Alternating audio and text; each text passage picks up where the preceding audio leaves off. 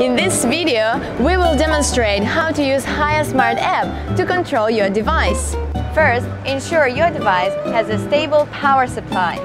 Open the HiyaSmart app on your phone and press plus symbol. Select Other product category. Select device according to the model name. Follow the tips to complete the steps.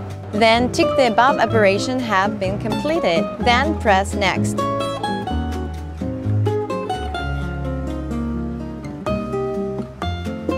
Follow the tips to complete the steps. Then tick the above operation has been completed. Then press Next to enter the Connect Network step.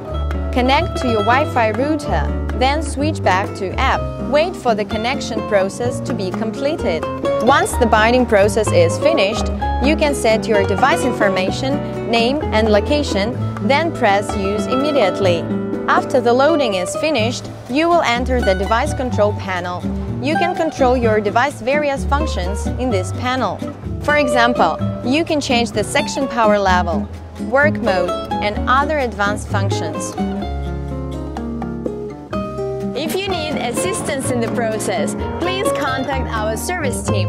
HiyaSmart, customize your life.